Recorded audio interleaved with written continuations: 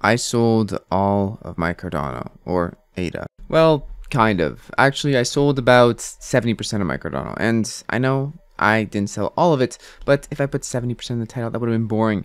But in today's video, I want to talk about what I did, why I sold my Cardano, and what I plan to do in the future. Am I leaving Cardano? Am I giving up on Cardano? No, but why the hell am I selling so much of my Cardano right now at these absurdly low prices?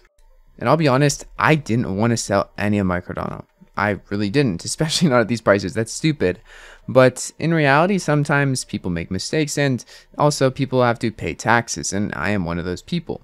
And matter of fact, I had to pay a lot of taxes. And even though I'm under a corporation and I have all these things set up to help me save on taxes, that doesn't stop the fact that I received most of my income in Cardano at the price of around 350 Canadian, so close to all-time highs in USD.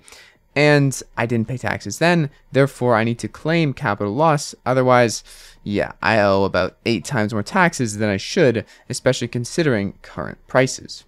So to put it down simply, I sold a lot of my Cardano because I have to pay taxes. Or rather, I sold a lot of my Cardano now so I can buy it back in a month, claim the loss, and pay less taxes. I still am going to buy a majority of this Cardano back, but it made for a good YouTube video. And also, there's some interesting things I want to talk about directly with harvesting for tax losses, but also not being prepared for taxes, because obviously I've came into some situations now where I have to sell at a price that I don't want to sell, but you got to do what you got to do. First things first, I'm going to tell you exactly how much Cardano I sold. I'm going to show you my wallet, because it is not very hard to find someone's wallet. However, it is hard to find all of their wallets. So I'm not going to show you every single wallet I own, but I will show you the wallets that I sold the Cardano from. And to find that, you can go to a stake pool, the Jack stake pool, click on it and see the owner right here, 30,000. That is my wallet. Yesterday, I sold 68,000 Cardano. Now, I didn't sell the remaining 30,000 because it is locked up in the pledge of my stake pool, and I want to keep it there. I want to let people know I'm not going anywhere. But it's not that hard to see someone's balance, especially if they have a stake pool. So I'll just let that be known. Yeah, I sold 68,000 Cardano, okay? Now, usually I wouldn't tell people these numbers, but to me, it doesn't matter nearly as much anymore because a lot less people are not watching me. Obviously, it's probably not the best idea privacy-wise to share my exact amounts, but in the end, they are just numbers. It is cryptocurrency lands. Everything is magic internet money. And yeah, I sold 68,000 Cardano at a price around, I believe it was around 45 cents. For Canadian dollars, this turned into something like $42,000. Of that, I have to use 50% of it to pay taxes. And yeah, so it's not the greatest, it's not the best. I am going to use the remaining money to come back and buy more Cardano. Hopefully, Cardano is at a cheaper price point than when I sold it at. That's the idea. So I can get more Cardano or more bang for my buck. That's the idea. I mean, I don't know if it's actually going to happen. Maybe because I sold my Cardano, we're now going on an epic bull run to $1, and I will be behind a lot in my Cardano holdings. But sometimes you have to sell, and sometimes, even though I preach diamond hands all the time, and I say all this stuff, and I say I'm never selling Cardano, I made videos about that.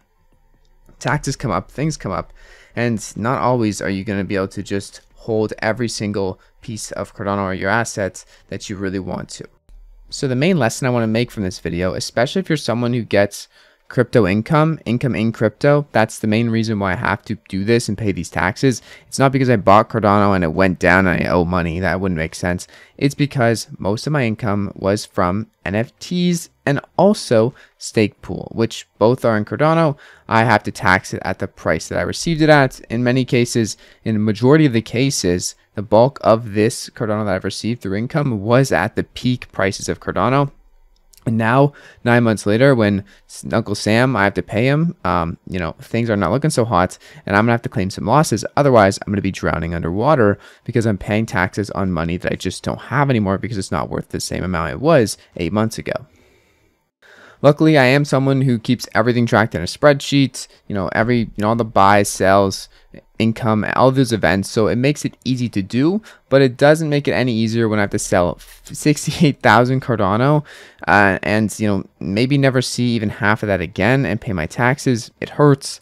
And I wanted to put it out there that I have sold some of my Cardano in case anyone is ever tracking my wallet and they know my wallet. I have sold a lot of Cardano. I didn't want to sell it at this price, but sometimes you have to pay the piper, and that piper is taxes. Honestly, probably not the most exciting video you clicked on, expecting me to be selling all my Cardano because I hate Cardano now and I'm giving up on crypto, or everything's just pure depression and I can't handle it anymore. Certainly, there is a lot less hope in this space going around, but in general, Cardano I think is going to do fine in the next 5 to 10 years, especially as the economy crumbles more and more. It just gives more of advice for cryptocurrencies, and Cardano specifically, to leverage to bring available financial infrastructure to the people who don't have it, and also better financial infrastructure to what's crumbling around us today in traditional finance. One last thing before I end the video. I know that crypto being down in the slumps gets everyone's morale down, and I apologize if myself don't have the max enthusiasm that I did, you know, a few months ago. These things happen, things go down, and even though I know everything's going to be okay with Cardano, or at least I really think so, and I am convicted in such, that's why I am not wanting to sell my Cardano, and that's why I hold so much Cardano, even though it feels like that, some days it may not go so well. And some days it's going to feel like it's not going to all work out. And to be honest, no one knows if it's going to or not.